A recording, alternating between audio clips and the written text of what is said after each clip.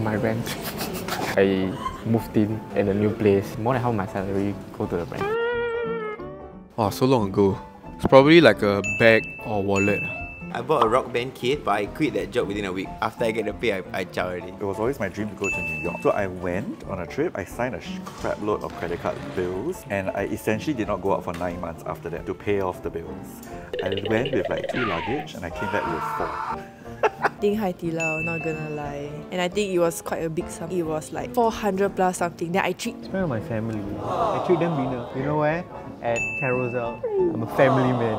I spent my first full-time pay on knives, cutlery, on plates, on bowls. I bought an $80 chopping board. Back then I was casted for 72 hours. My iPhone was an iPhone 8. The footage was so bad, so I had no choice but to go to the Apple store and buy my iPhone 13.